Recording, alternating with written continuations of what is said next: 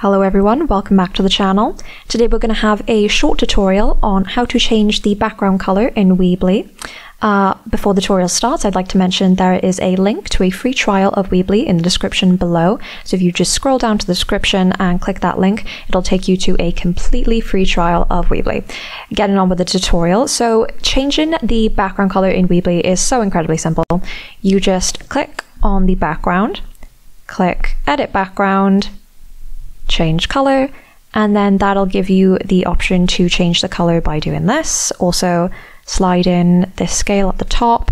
You could also paste in the hex code if you have a specific hex code color that you're using. But yeah, so I'm just going to leave it as that blue. And then if you just click out of that, we've changed the background color. So yeah, that's the tutorial. Like I said, there is a link to a free trial down below in the description. If you liked the video, you can feel free to give it a like and subscribe to the channel if you want to see more tutorials on Weebly. And if you have any questions or suggestions, feel free to leave them in the comments section below.